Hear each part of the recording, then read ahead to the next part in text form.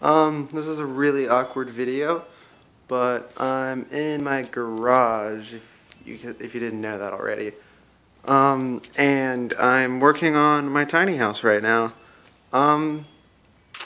Right now I have, if you can see, some of the boards are under that aluminum, but I'm finishing drilling up holes to bolt it to the frame because it's been really cold out lately, and I kept breaking drill bits. I broke like 4 or 5 and I don't have that many left, but I got a new drill and some bigger drill bits and it's going pretty smooth today.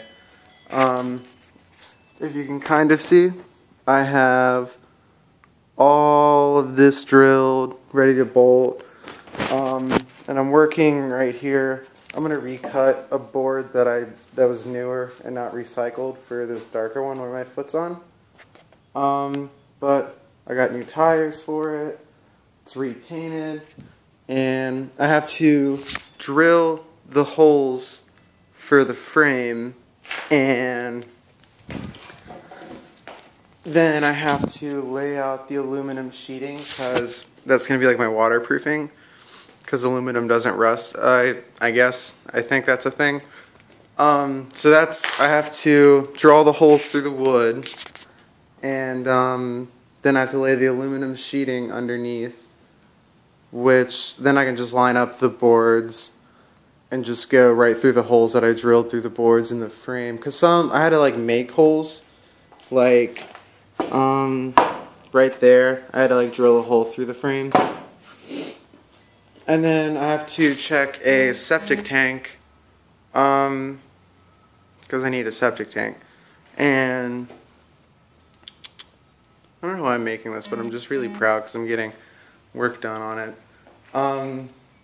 But I have to check a septic tank and drill all the holes through the aluminum sheeting, and then I can start buying. I'm going to buy windows so I know how big to make openings in the wall.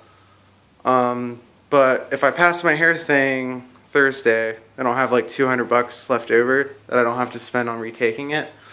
So I'm going to go to the Habitat for Humanity Restore and buy, I don't know, I think I want like 6 or 7 windows in it, because there's going to be, you can't really see, this is all in my head, but see right here, this big section is going to be the kitchen.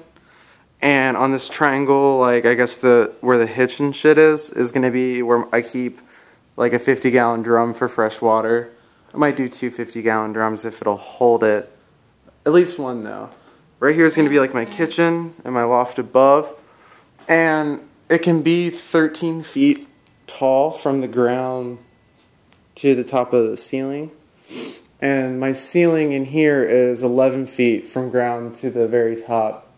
So I will have an extra 2 feet of space, but this section right here is going to be my kitchen and my bathroom on that side where the wall of the garage is. And my loft where I sleep is going to be above it. And back there is going to be like a little hallway hangout place where I'm going to have like a desk and maybe a couch, and if I can fit a TV, I'm going to put that there. And then like the last like 2 feet is going to be a little tiny porch so I can like have coffee in the morning. I don't know. I'm really excited. I haven't really made an update on it, and I was hoping that I would have like shot more videos with my progress, but it's been really cold lately, and like I said, I couldn't really work in here when it was like 10 degrees because I'm a baby. And I don't want to keep breaking like tools and shit. But yeah, this is update on my tiny house. Goodbye.